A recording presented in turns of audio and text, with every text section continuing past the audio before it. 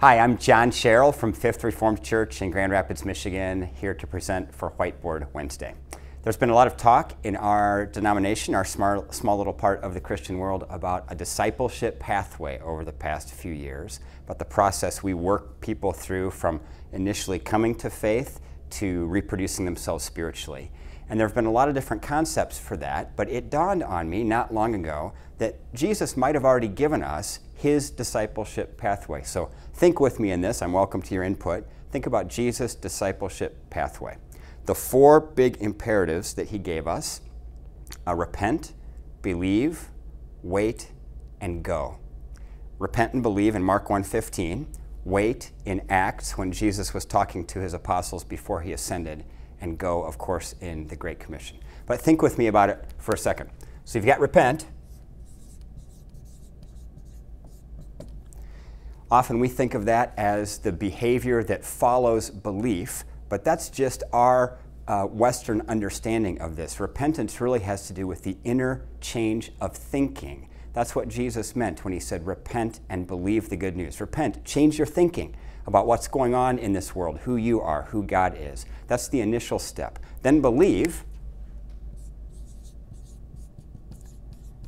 has to do with aligning our life. That's the outward indication that there has been an inward change of thinking. Our worldview has changed. We believe the world and universe are centered on God, not on people. And then we align our life through active belief, not just believing something in our heads, but actually aligning our life to this change of thinking. Now the next two, wait, which Jesus said to his apostles before the ascension, and if you remember the text, he said, wait until you are filled with power from on high. So this has to do with spiritual empowerment, waiting until we're functioning in the power of the Spirit before we go. And then finally, go, therefore, and make disciples of all nations. We know that text. So think with me about using these big four imperatives as a pathway. When a person comes, if they're new to faith, we initially talk about a change of worldview, that Jesus really is who he claimed to be, that he did what he said he came to do, and that the world and all of us in it belong to him. Change of thinking. Imagine a church that organizes themselves both corporately, kind of in an organized fashion, and in a small group fashion, organically, around this, so that we're teaching people to run people through these four things in an organic setting and a full church organized setting. Change of thinking, belief, aligning your life. What are the barriers that are preventing you from living your life according to the change of thinking that you've had? Sometimes we have emotional barriers. The emotionally healthy discipleship stuff is helpful.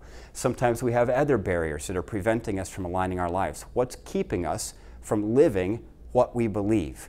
And then finally, waiting. How can we seek God in being empowered spiritually, being filled by the Spirit? There are techniques to do that, right? And then the going. What do we need to actually go and make disciples of other people? Sharing the gospel, reaching the world, reproducing ourselves spiritually.